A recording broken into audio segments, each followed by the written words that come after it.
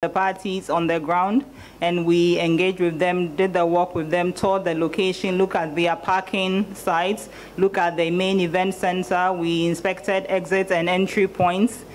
We did the same thing at Legon as well, where we met some representatives of the party and the IGP, engaged with them, interacted with them, made them understand why we thought that recce was necessary, all aimed at ensuring that everybody who shows up for either rally will be safe. After that work and inspection of the two facilities, the representatives of the parties were invited to a meeting at the headquarters, which meeting just ended. And at the meeting, we discussed with them the need to put in place some road diversions and roadblocks to help direct their supporters to the various locations without any difficulties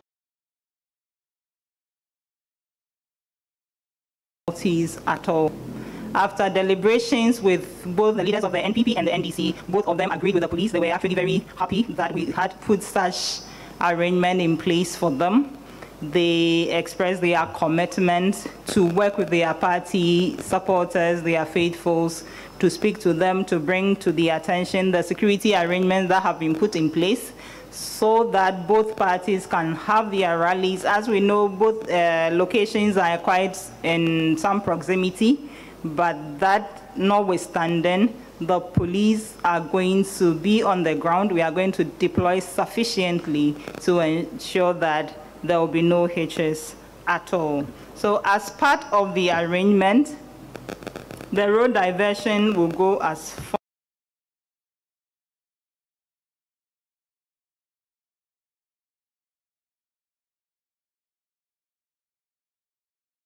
follows. NPP supporters who will be coming from Adenta direction towards Legon, they would take Rallies Junction, move towards Aviation, and appear on the UPSA road or Opunglo area. That will let them access the University of Ghana Sports Park without having to go through Medina and the Zongo Junction areas. Also, NPP supporters who will be coming from the Dome direction towards Legon will go right at the Hacho Junction towards Gempa, and then access the University of Ghana campus from there. In the case of the NDC, their supporters coming from Tetekwashi, to avoid them going through Legon, will take right at Shiashi towards the UPSA, and then take left to hit the main Medina-Accra road.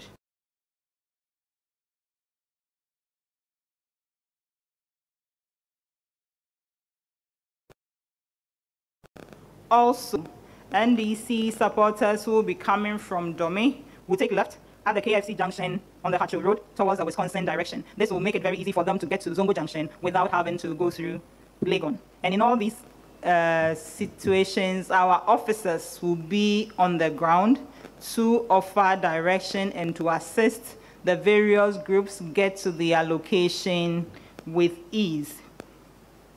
In addition to these road diversions, there will be a roadblock in front of the location where the NDC will hold their rally. This is to because the place is a little restricted. It is just to prevent cars getting congested, so that the supporters can have free access to the location. In addition to these road diversions and the roadblock, we advised the party representatives to also talk to their supporters, especially those who will be moving in groups, that the police officers will not permit them to go against the diversions that have been put in place. So the officers will be there to guide them, support them, and actually direct them to the right route they must use to get to their location. This also applies to party supporters from both sides who will be moving in motorbikes in groups, that they should do well to adhere to the diversions that have been provided for them.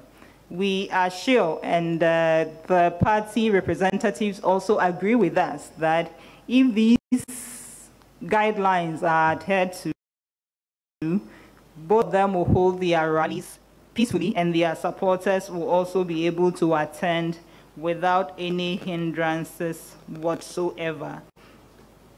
In case of any difficulty with any supporter or any group or any member of the public, they should feel free to contact the Police Emergency Center for Election 2024 on our toll-free number 0800-311-311, and our officers will be on hand to respond and offer the necessary assistance.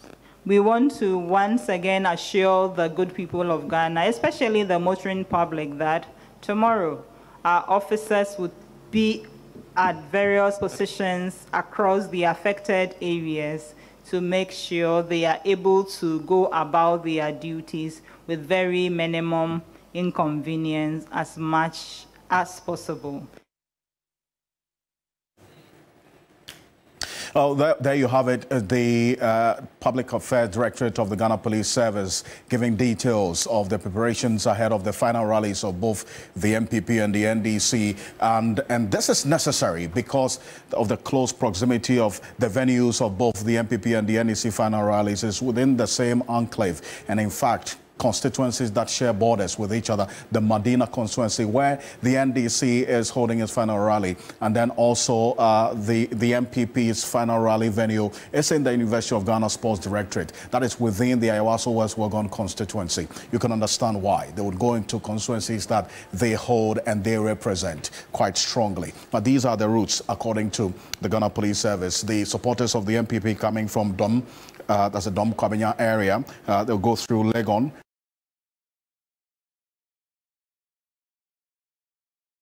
and then Hato, and then they connect to the Gimpa area, and then they'll have access directly to the venue. That's the sports directorate of the University of Ghana. For the NDC, supporters will be coming from the Tetekwashi area. That's this part of Accra, going to the northern part of Accra. When they connect through Tetekwashi interchange, they would branch at Shiashi. That is that right branch going to the East Legon area, and then they would go straight into connecting with the UPSA, and then they would have direct access to Medina.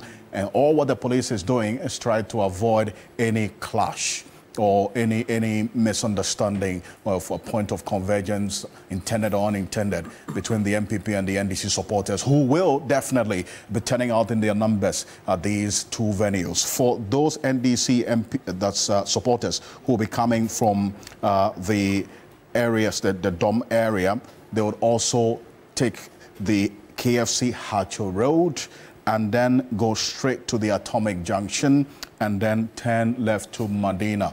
That's also to avoid any point of convergence between them and the MPP supporters. So according to the police, they're going to have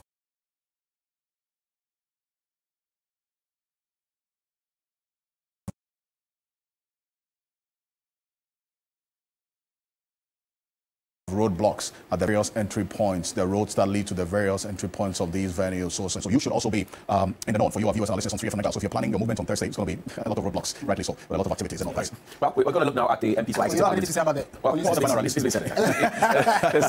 There's no point to belabor. There's no point to I mean, it's interesting that both parties have decided to choose Greater Accra to close their campaigns, and then also the choice of the locations for it also comes up for conversation. Why that closeness? Were they monitoring each other to say, oh, or it's just coincidence? But I mean, we've already heard people who are within that catchment area complain about how that is going to, there's going to be a gridlock. So fortunately, now that the Ghana Police Service is spelling out which routes MPP people can use, which routes NDC people can use, hopefully they will find ways around for constituents and residents within that area so that they are not, unfortunately get too much pressure when it comes to the day of the final closing of elections in Ghana. I have no opinion on this one. I've got to be honest with you. I mean, really. It's going to be really stressful. It's a point you made earlier about the Greater Accra region, really, and why there's a lot of concentration in the region, because if you talk about the economy being the major deciding factor for people on the decisions on who to vote for, the Greater Accra region defines the kind of motive, the emotion, and then also that kind of expression that people have about the economy. So you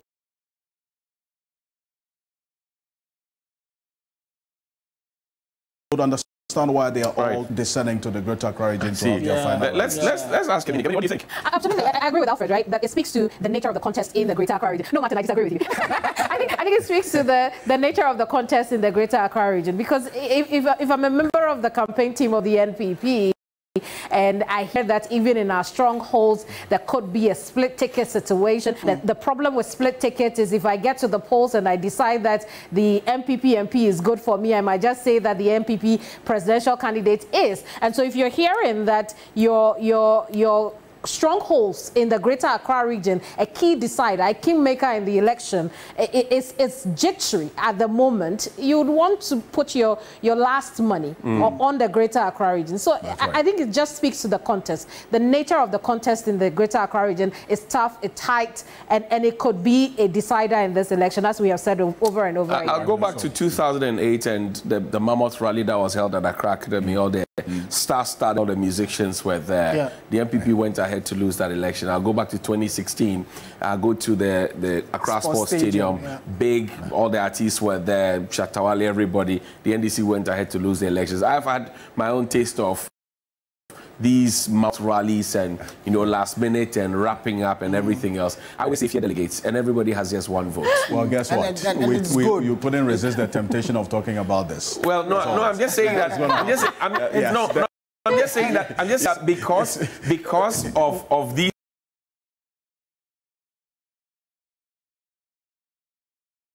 things, all of these, I didn't want to have an opinion about it because I've seen it before. I'll tell you what, as we indicated, because all politics is local, and even 24 hours to election day, people can change their minds. Yes. With these final rallies, the political parties take it serious. And it's good to also note that across the electioneering campaigning activities, this is the first time in our electoral cycles that we've seen fewer rallies or huge gatherings of political.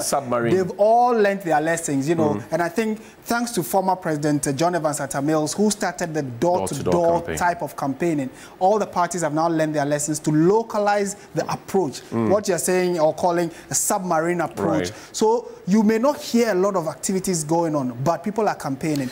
Now, on the major roads, they have their flags. NDC is doing it, NPP is doing it. Very subtle way of getting people to. And I like that sometimes you meet opponents of the parties talking to each other, campaigning at the same place, and that is the beauty that helps in growing our democracy. However, like you indicated, everybody has one vote. One vote only. We encourage people to go out and vote in the next 24 to 5